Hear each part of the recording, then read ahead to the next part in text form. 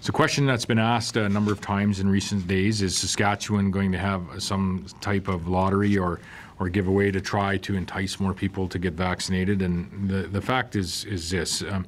In this part of the world, you're already winning by just getting vaccinated and having the opportunity to get vaccinated. In this province, 92% of our new COVID cases are people that have, for some reason or another, are not vaccinated at this point in time, and there's multiple reasons why that might be. 82% of our hospitalizations are people that are not vaccinated. So here's what you win. You get to protect yourself from COVID, and those numbers show that vaccines do work, and they work very well.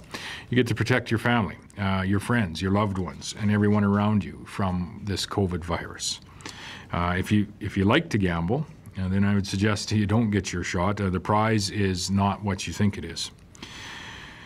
So you and your community, I guess another win would be is if enough of us get our first dose and ultimately our second dose. In addition to keeping yourself safe, your loved ones, your family members safe, you and your community, and ultimately your province will be able to move forward with safely reopening and continuing to remove all of the restrictions that we have had in place for over a year now.